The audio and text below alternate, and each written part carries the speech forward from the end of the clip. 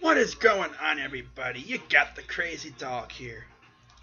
And I'm going to do my finals prediction slash analysis. So, this is pretty much like last year. Warriors, Cavs. Now, this time, though, the Cavs have the big three alive and well. Last year, we had to rely on Dellavedova and Mozgov. And even James Jones for a while. Yeah, James Jones. Remember him? Making his sixth finals appearance. Wow, man. That's crazy.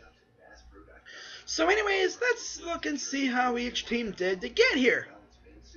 Starting in the Eastern Conference, the Cavs had the Pistons in the first round.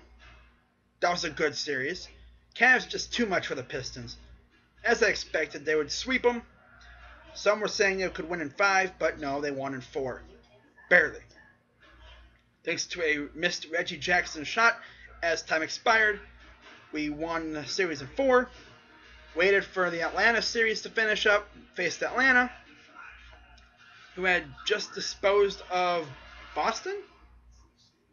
So, again, Boston goes out in the first round.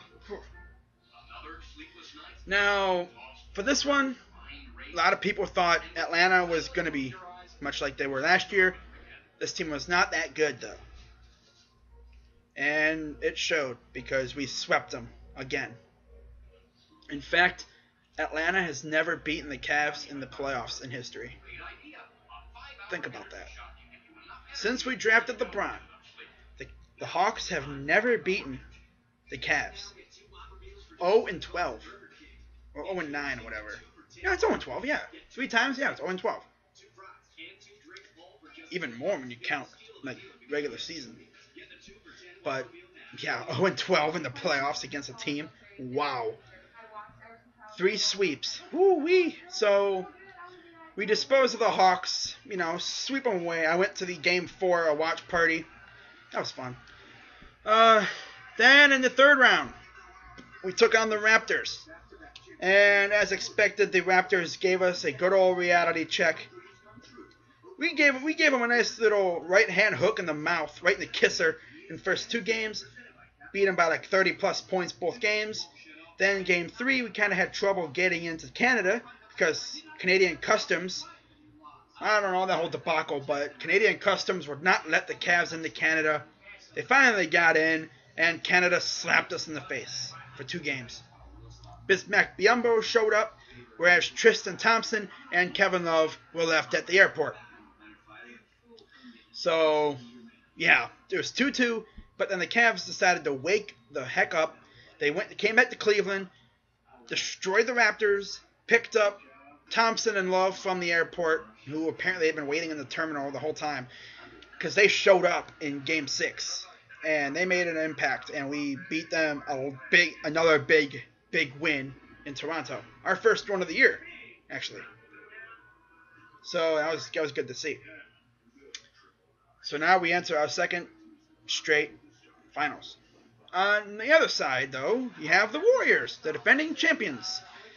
Now, unlike the Cavs, they had not gone through a single sweep yet. They had to deal with the Rockets in the first round.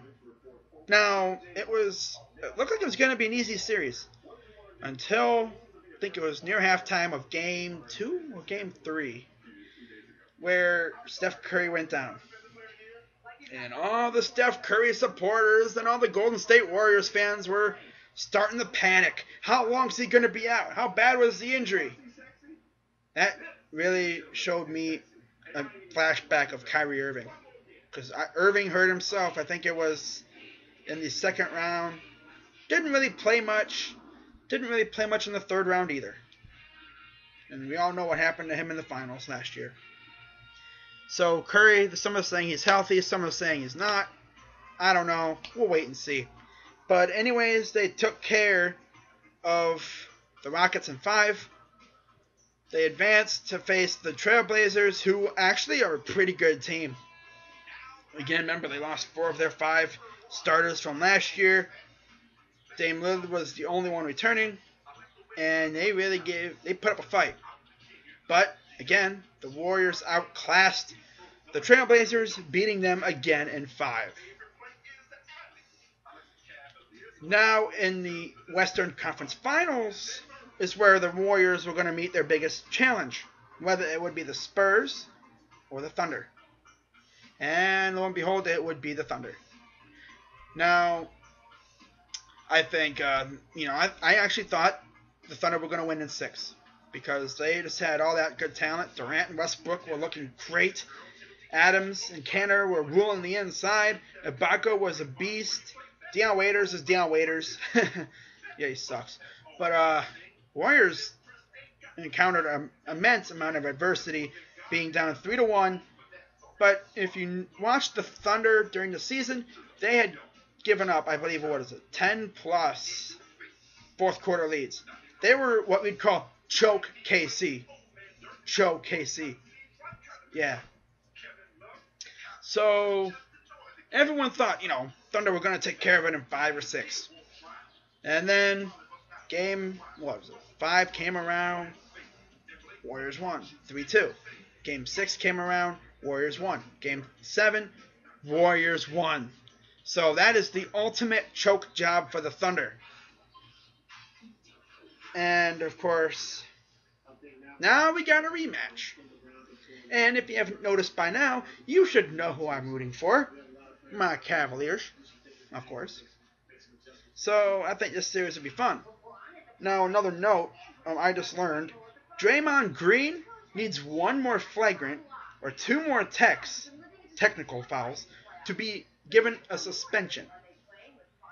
Now that means if you are Draymond Green, you'll be walking on the edge because you do something stupid like another knee or something like that, knee to the face, an elbow to the groin, an elbow to the face, or a knee to the groin for that matter, you could get suspended. And it could be like, game 3 or whatever, game 4 or 5, you could be losing 3 games to 1 and get suspended. You don't know. Again, anything can happen, though. Should be a good series. Kyrie Irving, is going to be that bad man that he's known to be. Scoring a lot, distributing. Kevin Love will probably show up this series. It's going to be good to watch. J.R. Smith will probably show up this series, unlike last year when he didn't really show up at all. He just kind of wore himself out, phased out of the playoffs. Channing Frye should be an X factor, as should Iman Shumpert for the Cavs. For the Warriors, you really got to look. Andre Iguodala, Harrison Barnes, Draymond Green, even Anderson Varejao will be an X factor in this series, possibly. Wouldn't that be something? Anderson Varejao's in the game. LeBron goes for a dunk, and he dunks on Varejao. Who would have ever thought you'd see that? LeBron dunking on Varejao. No, that would be something. So,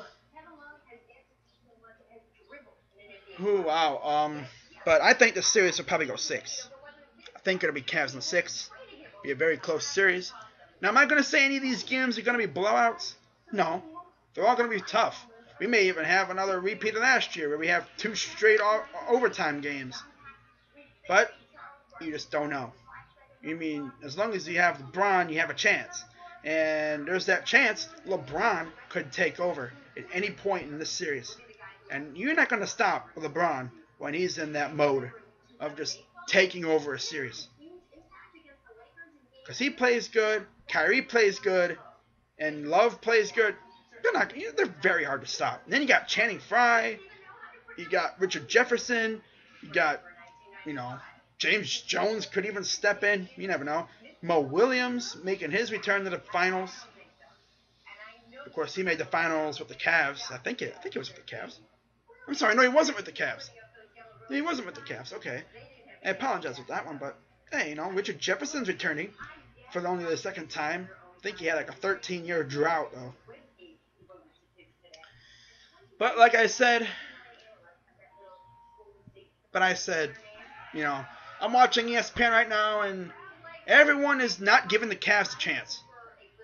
But what's going to wind up happening is if the Cavs do somehow pull this series out, the whole city of Cleveland is going to give a good old ha-ha to every single reporter, analyst, or person in general who doubted the Cavs and said, "Oh, the Warriors are going to win." There's even people out there saying the Warriors are going to win in 5. Those people should be given a reality check. Do you really think LeBron will let his team go down in 5 games? Really? We played with LeBron. We pretty much played with a JV team last year with LeBron, and we won 2 games.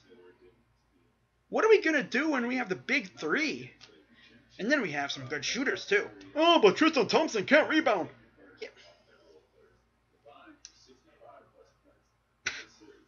Oh my God. I could literally just go on a big old rant about how much I hate the Warriors. The media has blown the Warriors up the past 2 years. I don't think the Heat got this much attention when they were winning. Man. I'm going to get to another video about the Warriors in a little bit here, but that's going to do it for this. I say Cavs in 6. LeBron will be the MVP, or Kyrie Irving. I wouldn't be surprised. But I think LeBron will take over at some point in this series, and you're not going to stop him. He's just going to victimize poor little old Steph Curry. Yeah, okay. So, again, call me that crazy Cleveland Cavs fan, right?